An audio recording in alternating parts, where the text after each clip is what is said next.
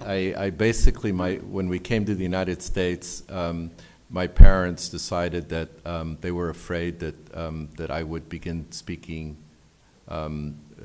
school speaking either Spanish or German. And so they spoke to me exclusively in English. And by the time I was 8 years old, I probably knew or remembered less than 50 words in Spanish. Fortunately, my mother was a secretary for Pan American World Airways, which is now a famous show, I hear, on television, Pan Am. And we were given free tickets to go home. So every summer I spent with my family in Guatemala. And for me, that was basically being plugged into a life force that I was not finding in Miami. So for me, I write almost exclusively about Guatemala.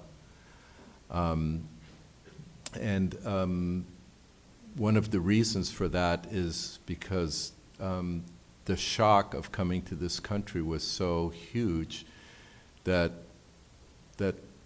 I would say that most of my mind was operating and alive in Guatemala, even when I was going to school and studying for a math test. You know, I felt very deeply connected to my roots, and became more so connected through these, 2-month sojourns in Guatemala. When you started writing poetry, what language you write poetry in? I only write in English, I wasn't reading the great San Francisco poets. I was reading the great romantic poets like Shelley and Keats and Wordsworth. But I've written only exclusively in English. As I was mentioning to Jessica, I've published 4 books, and 3 of the books have been published in Spanish and are can be found in Latin America, and I've only published 2 books in the English language. So it's very strange for me to be writing in English and publishing more in Latin America than I am in this country. We'll go back to that because that's a very, very interesting point. That you are one of the most well-known, most important Guatemalan writers alive, and you write in English, and that's a very unusual situation, right? Jessica, how was in your case? I mean, it wasn't much of a shock to come to the United States, right? It wasn't that kind of, not in the sense that I think that I David was said. old. Maybe it was worse in a weird kind of way, because that's interesting that and also David went back more often. I didn't go back for a long, long time, because I was quite angry at the way my parents' marriage had ended, and I felt that it was my father's fault. Of course, I learned later that it's never one person's fault, but I was much too young to understand that.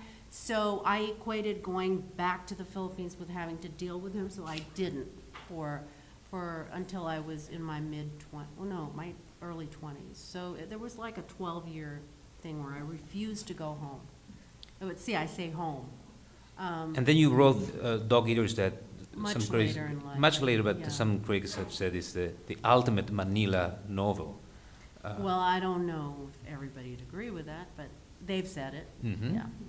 And something that you said about that novel that also is appropriate for toxicology, and is that you, in an interview they made you about Dog Eaters, that the collage was the best way in that you thought to approach a city like Manila, and to write about a city like Manila.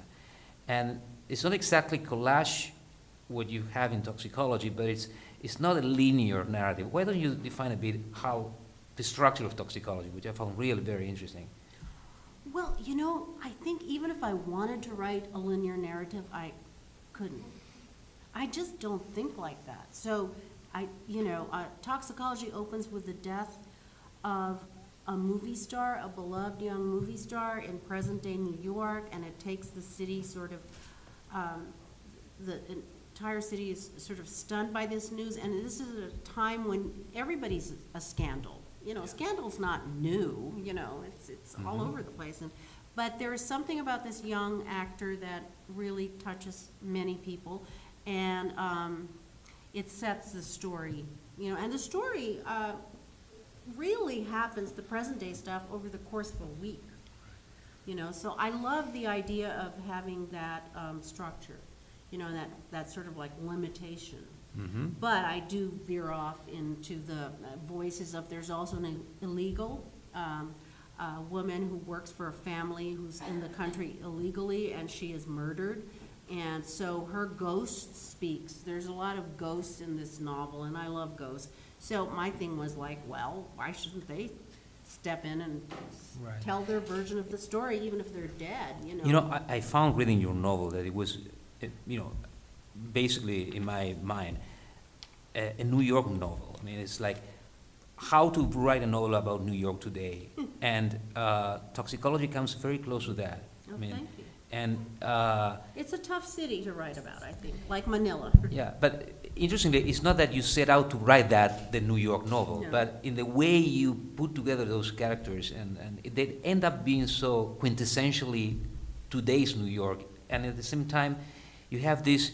You read the passage from Mexico. It's so intertwined. Yes. The present-day story with Mexico and with Philippines and the Philippines. And why don't you talk about a bit about that? How is that connection? How you find the connection between the Philippines and Mexico?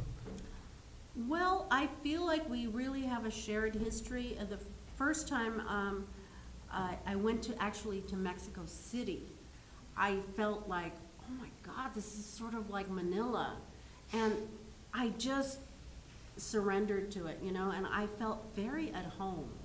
Yeah, you said that also another interview that you find over the years that Latin You were America. trolling the internet. Yeah, I did a lot of reading for this. It was real. Yeah. But when you were younger, you thought of Manila and the Philippines as an Asian country and nothing to do with the Hispanic heritage or Latin America. And over the years, you have come to Well, I've come to feel. understand it more. I think I was in a hostile place with, you know, we had this thing about Spain, you know, and my grandfather is from Spain, and I saw it as a forbidding thing. I associated it with the oppression of the church, although now I realize the church will never leave me, you know. And Once a Catholic, always once a Catholic, always a Catholic. So it actually has fed my work, you know, in a lot of weird ways, maybe in the more perverse ways. Yeah. Which is very apropos. Yeah, I think it was a refusal to deal with, isn't my voice loud enough? Damn, my heavens, but tell me if you can't hear me. But yeah, it was a refusal to deal with sort of being part Spanish and associating it with the people who had oppressed the Filipinos. So it was pretty crazy. But it's also the